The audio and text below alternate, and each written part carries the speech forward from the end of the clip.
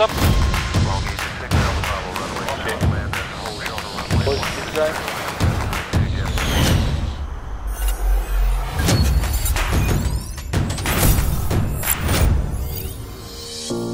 On a new airplane, the performances associated with an acceleration stop with maximum brake energy are demonstrated by a full-scale test. It also validates the reliability of the braking system in an extreme situation. When an airplane is heavy and at high speed, the brake's efficiency is usually torque limited, which means limited by the maximum pressure on the discs. There is almost no slippage of the wheels. At a lower weight, a too high pressure on the discs would block the wheels.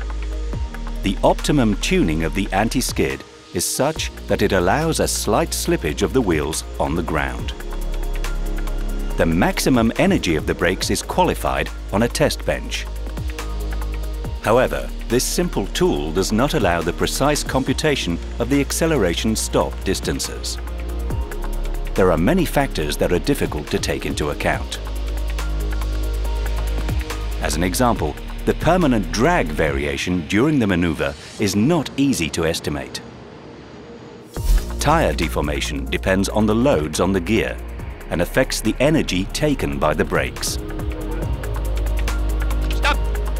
These loads vary permanently during an acceleration stop, as the weight is partly compensated by some lift. These are the reasons for the full-scale demonstration. For this test, the wear of all the brakes must be above 90%. It is performed at the maximum takeoff weight, and the speed to begin braking is chosen such as to get at least 100% of the approved energy in the brakes. The test starts by a 3 statute miles minimum taxi, including 3 stops. It is representative of operations with a rather long taxi before takeoff. Usually, after this taxi, the brake temperatures on a wide body are already well above 100 degrees Celsius.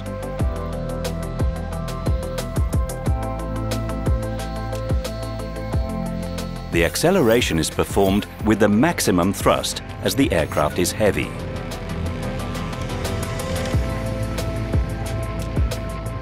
At the planned speed, simultaneously, all engines are set to idle and maximum braking is engaged, without extension of the thrust reversers. Full braking is maintained until the airplane stops. After a full stop of several seconds, when all parameters are recorded, and with the clearance of the engineers, the runway is slowly vacated to reach a secure area, trying to minimize the additional braking. This is a test procedure to avoid closing the runway. As required by the regulations, during the 5 minutes following the full stop on the runway, there should not be an exterior intervention. It represents the maximum time it takes for the firefighters to reach the airplane. During this period, the tires deflate thanks to their fusers. On each tire, several fusers are triggered by the increasing temperature of the wheel. They avoid the wheel exploding. It is not unusual to have some fire on the brakes. As long as it is limited, with short and transient flames not rising significantly above the wheels, it is considered as acceptable and no intervention is needed.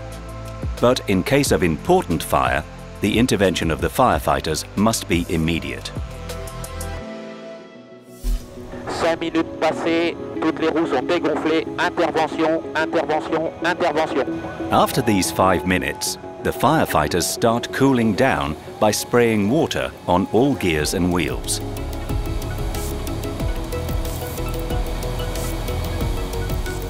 It may take over an hour for the brakes to reach a low temperature.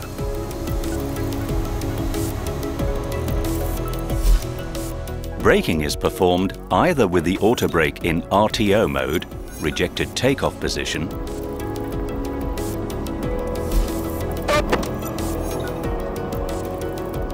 or with full pedals deflection by a pilot. The determination of the stop speed, which puts exactly the maximum energy in the brakes, is a critical issue.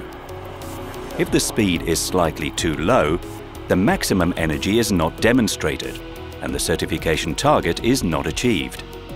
If too high, the risk is to put too much energy in the brakes and to fail the test with fire or deteriorations.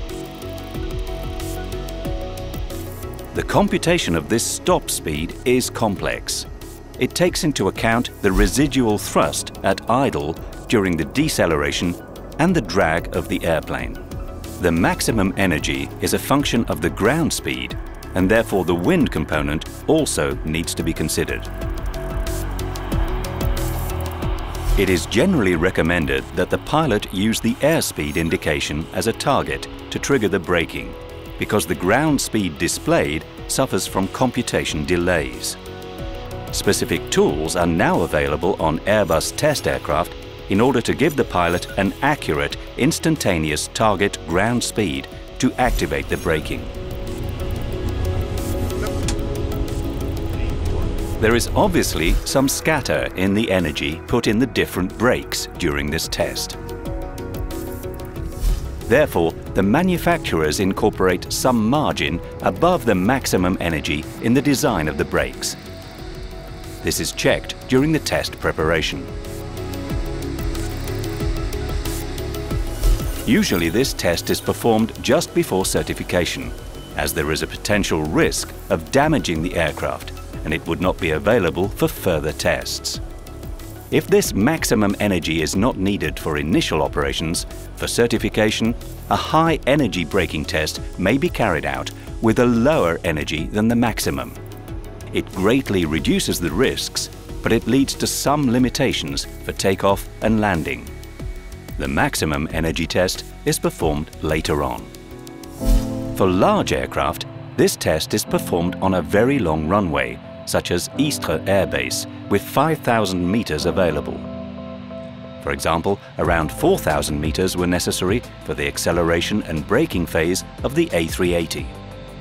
But the exact distance is not known before the maneuver. Therefore, it is necessary to add a safety margin. This test is very expensive, as it destroys tires, wheels and brakes.